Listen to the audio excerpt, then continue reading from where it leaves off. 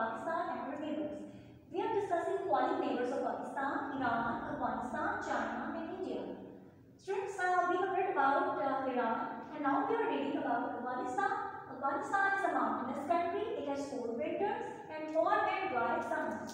Different people live in Afghanistan like Pashtuns or Pathans, Uzbeks who belong to the country Uzbekistan, like Tajiks who belong to Tajikistan. Okay, major routes from Middle East like the countries Dubai, Syria, Jordan passed from Afghanistan. In the 13th century, Afghanistan was under the rule of Mongol king Genghis Khan. Then in 1947, Ahmad Shah Durrani ruled over Afghanistan. Then came the British and they ruled over here, but Afghanis defeated them and took them out.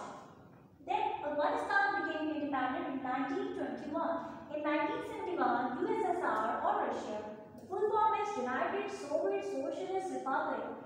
Russians came over here, a war started between the Afghanis and the Russians, and this war continued for over 10 years.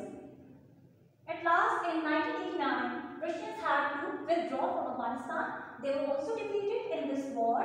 In September 2001, USA, America attacked Afghanistan.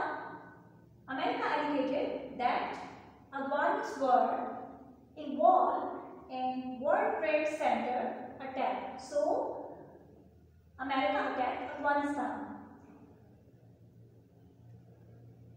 In the war of 1980 and then in 2001, many of the Afghanis came to Pakistan due to war conditions.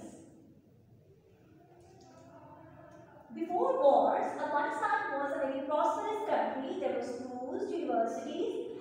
Its exports included lambskin, fruit, cotton, wool and carpets. Especially discovery of natural gas made Afghanistan very much prosperous. Its languages are Pashto and Dari Persian. Its population is 32 million.